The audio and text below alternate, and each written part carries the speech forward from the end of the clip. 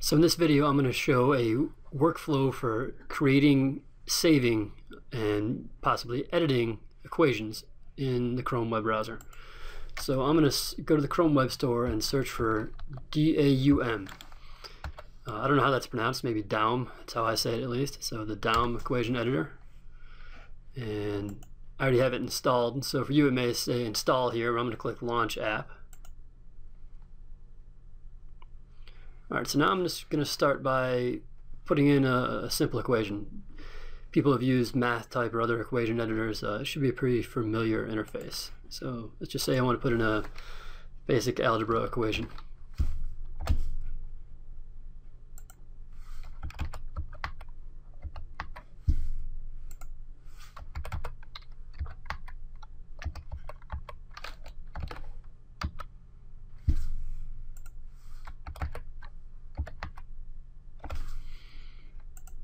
Alright, so now I could take this and I could save the image. I could save it on my computer, and it's just going to be a PNG file, and I can save it and I can put it anywhere you could put an image, into a web page or a blog or a Google document or a Google presentation or a quizzing software like Socrative or Infuse Learning, or anywhere you can put an image file. Something else that I can do if I want to organize a library of these is I can save it to my Google Drive.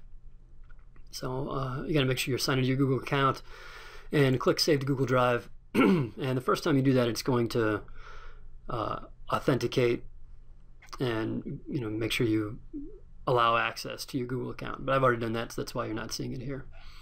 All right, something else I'm going to do is I'm going to take this command here. This is a text command, and I'm just going to copy it. And I'm going to save that in my Google Drive. I'm going to store it as a comment on the image. Okay, so I've made an equations folder in my Google Drive. It's just going to go to the root of your Google Drive. And I just want to drag that equation into the folder. So you'll notice here I have it switched to grid view. And obviously the reason I do that for equations is so I can see what the equation is. So up here you can toggle between list view and grid view. Alright, so now to save that text command, I'm going to click here. And this just shows you the preview. I'm going to click open, and I'll just paste in that text command as a comment. So now I have that later if I want to go back and make a small change to this equation. To show you that, let's go back to the equation editor, and I'm going to clear it, and let's just put in another formula. Let's say we're going to put in the half angle formula for sine. So you've got plus and minus, do a square root, and then a fraction bar in the numerator. And then they do have Greek letters. And I guess I'll close that in parentheses.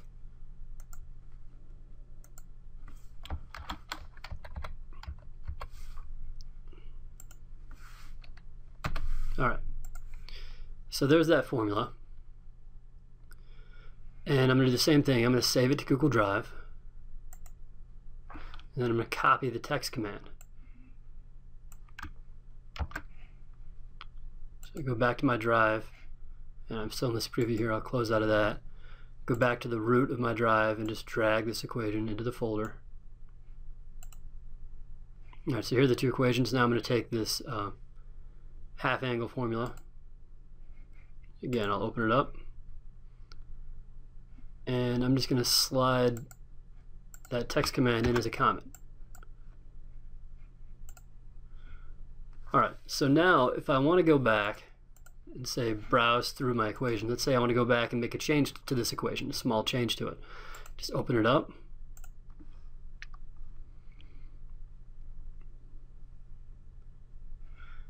Look at the comments, and I can copy that text command, come into the equation editor, and if I just, I guess I can clear it out, paste it in, that equation's right there. Now I can make changes. Let's say I want to change one of these exponents.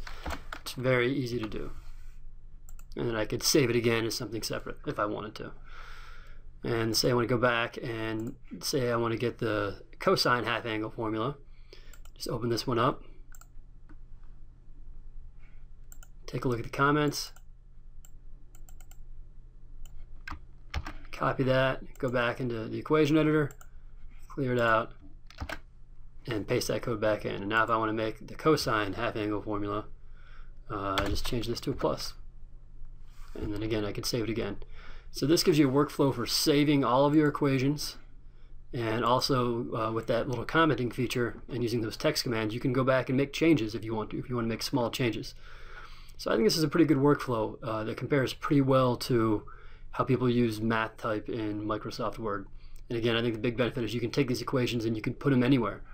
And anywhere where you can put an image. And you can also share this. You could have a math department collaborative folder, and you could have organized folders, a folder for trigonometry or algebra or by chapter or however it seemed logical to you.